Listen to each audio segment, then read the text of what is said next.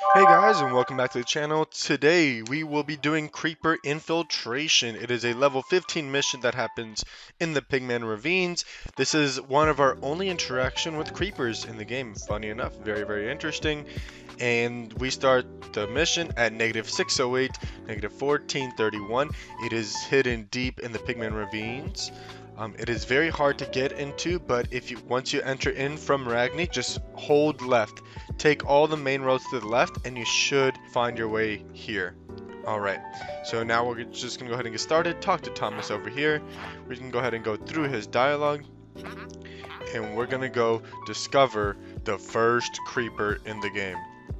Which is very interesting, because they are very well known in Minecraft for being, you know, the explosive, very sneaky mobs that they are. And in this game, they're just, well, we're about to find out. So we're just going to head on over.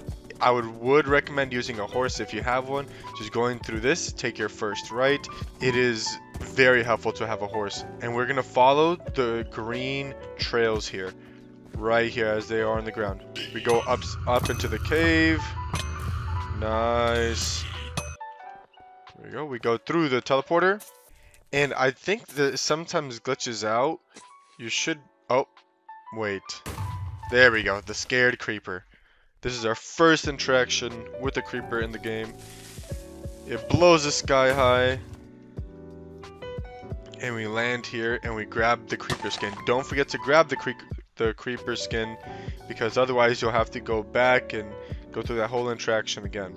Alright, so we're just gonna go ahead and come here, talk to Thomas with the creeper skin. He didn't expect us to fall out of the sky. Talk to him all the way. Perfect. Now we have to go retrieve one pigman hide from the pigman overlord. This is, again, we have to travel through the ravines. Do grab a horse if you have one. We're gonna head outside, but instead of taking a right after the waterfall, we're gonna keep left here, then take a right once we hit this boulder or so here, and we go straight down. And right here where the beacon is, we have to kill the overlord. So we really don't have to worry about anyone else as long as we get this guy. And there we are. Maybe get some other ones for the XP. Level up a little bit. Oh, another one. Alrighty, so now we're coming back here. We just have to walk our way back, and we have to return to Thomas. Alright, let's go talk to Thomas. How is it going? Perfect. Now we go, and we buy the creeper mask from the creeper merchant that is in here. We buy the creeper mask. You will need the creeper mask for later missions, so keep the creeper mask. None of the other masks in that shop are needed except for the creeper mask, because you will need to enter the creeper hideout again. So we're gonna put the creeper mask on us. We're gonna get on our horse. We actually don't need to wear it right now, and I'll let you know when we do need to wear it. We exit this way, the normal way. We take a left at the first one, again to the right, just as if we were going to the overlord. And once we reach the hideout, we go over to the left, and we reach the creeper hideout here. We enter, and this is where it will not let you enter without the creeper mask. So we go ahead and go in, and as you can see in chat, it says there's a mythical aura coming from this cave because we have the helmet and it allowed us to go in. We do the parkour.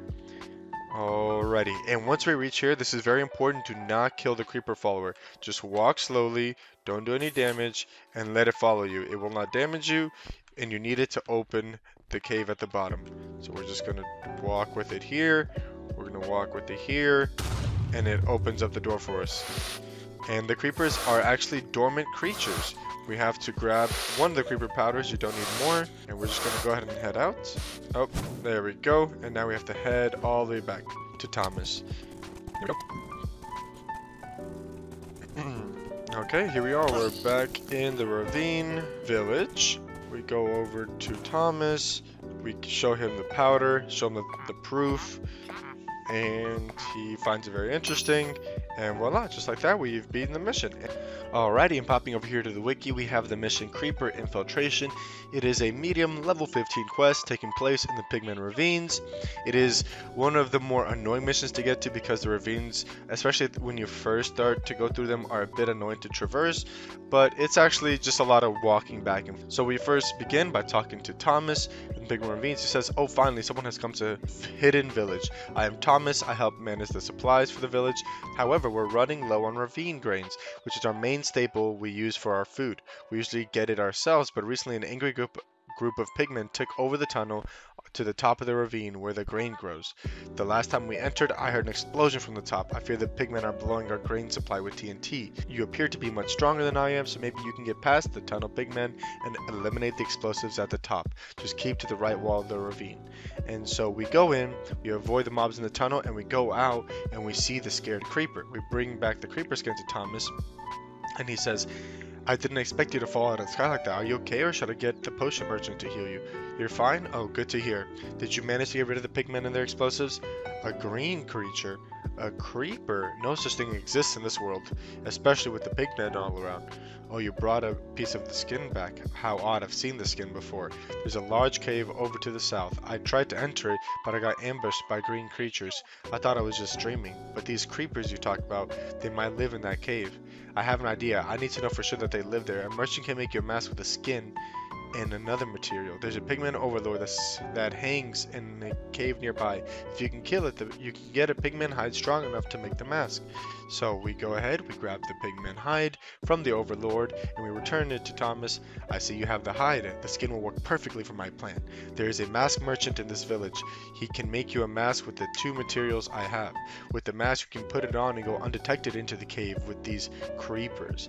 Only then we will know the truth. To get to the creeper cave, follow the western path and turn left at the pigman camps.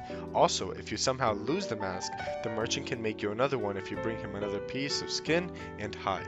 Here are the materials. Be careful out there. Who knows what those green monsters could do to you." So we buy the creeper mask, we go in, we grab the creeper powder, making sure that the creeper followers comes and blows up the wall for us. We bring it back to Thomas. So what was in the cave? Were there really creepers in there? What's this? It smells like gunpowder, but more earthy. And this came from the cave? This powder is definitely not native to this area. It has to have come from those creepers. I guess for now we'll leave them at peace. If they do exist, they don't need to be hunted down to extinction. Besides, if they are composed of gunpowder, they could easily blow this ravine to pieces. Thank you for your help. I guess you deserve some sort of reward, considering you helped solve the ravine's big mystery. Feel free to come back to our village at any time. By then, our food supplies should be stable. And if we go back up, our reward for completing the mission is 1400 experience points, which is much larger, especially than the last mission that we've done. 64 emeralds and a creeper mask, which is very nice. Now, you can make it again, like Thomas told us. All you have to do is grab the pigman overlord's hide and go back up to do the cutscene with the scared creeper. You'll be able to get both items to make the creeper mask, but it's a lot easier just to keep it into your ender chest or even on your person if you really want to, and you're perfectly fine doing that. So yeah, I hope you guys enjoyed that wiki. Alrighty, I hope you guys enjoyed the video. Make sure to watch the one before, the one after. Hey, and if you're watching all the way to the end, please do like and subscribe. Any subscriber is a milestone, and any like is a gift. Thank you guys so much. Hope you all have a good one.